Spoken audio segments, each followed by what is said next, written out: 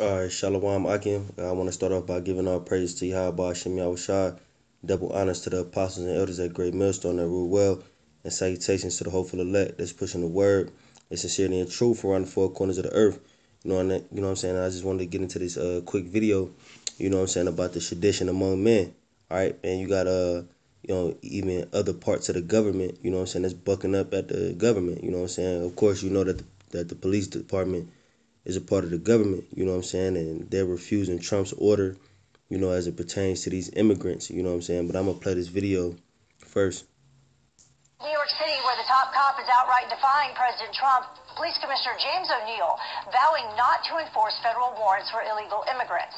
In an internal memo, he wants everyone, including illegal immigrants, to ask for help without hesitation, anxiety, or fear, as city officials have been at odds for months over the president's plan to slash federal funding from sanctuary cities like New York. Yeah, man. Hey, this second Esdras 15 and 16, it says, "For there shall be sedition among men, and evading one another. They shall not regard their kings nor princes, and the course of their actions shall stand in their power." All right, and this is an example of them not regarding their kings nor princes, man. All right, you got a damn police chief telling Trump, you know what I'm saying, we're not following your orders, man. All right, hey, the scriptures tell you, if Satan's kingdom be divided against itself, how can it stand, man? All right, and this is an example of that, man. All right, the so-called white man is bucking up against the so-called white man. All right, this whole kingdom is in disarray. You know what I'm saying? And it's close to falling, man. All right, and at this point, if you can't see that America is about to fall, man, you just lost, man. All right, you got, once again, man, you got other parts of the government bucking up against the government, man. All right, so what is that gonna bring forth, man? Trump to try to so-called, you know what I'm saying, hammer down even more, man. All right, and that's gonna bring in them foreign troops, because you got Trump's so-called troops or employees or what have you aren't even listening to him, man. All right, they bucking up against him, man. So what's that gonna call for? Those NATO troops to come in, man.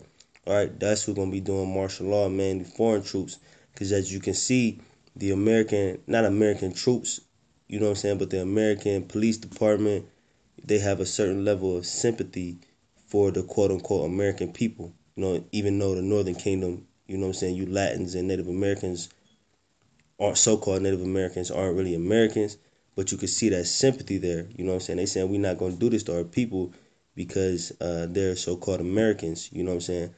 So that's what's going to cause those NATO troops to come in, man, those foreign troops, man. All right, and that's what's going to kick off martial law. It's those foreign troops, because they're not going to have no sympathy for y'all, all right?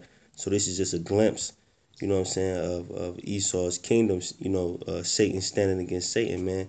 All right, Satan's kingdom being divided, man. All right, and Yahushua said out his own mouth, if Satan's kingdom be divided, you know, how can it stand? All right, and the brothers in the know, we know that it's not going to stand anyway.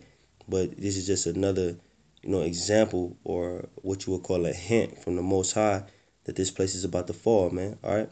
So I just want to do that quick video, man. I'm going to give all praise to Yahweh Hashem Yahushua, double honors to the apostles and elders at Great Millstone that rule well, and salutations to the hopeful elect that's pushing the word and sincerity and truth around the four corners of the earth. All right, Shalom Akim.